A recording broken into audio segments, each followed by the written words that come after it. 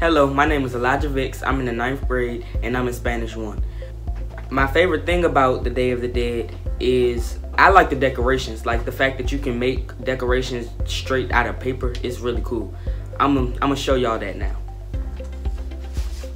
So basically how to make papel picado is you just get a piece of paper, you fold it, try to fold it evenly, because when you fold it evenly it'll make it asymmetrical. I like to fold it as much as I can because it just helps create cooler designs. So fold, and once you get it